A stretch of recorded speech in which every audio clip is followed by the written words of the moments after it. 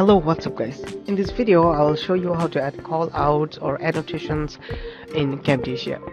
So for this you need to take a look in the left side of your Camtasia features. Now you can see annotations. Click on that. Now you will be able to pick up the callouts from this option, though there are lots of options available, but as we are going to use the callouts, so I'm gonna take any kind of callouts I want to add. So I'm just you need to just click and drag the callout here. Right now you can adjust the callout according to your needs, and you can just write on that callouts, like, okay, and let's suppose I'm just writing something else. Okay, so you can also change the font of it by in the font section if you want, right? You can also the size of your font and also scale the callout according to it, right?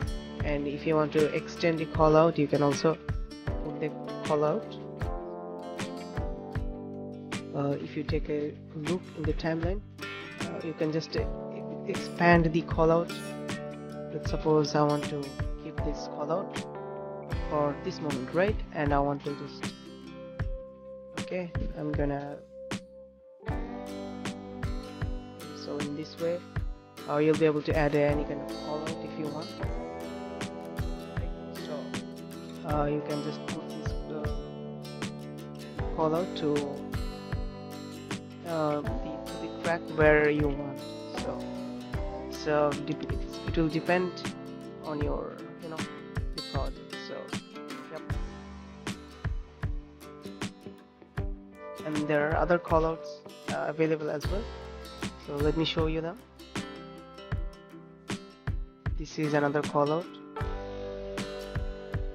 This is another callout. You can just put wherever you want. You can just scale up, you can edit, you can do whatever you want with it. You can also if you want to add transition on the callout, you can just pick any kind of transition and you can put any transition on callout so that it will look more good.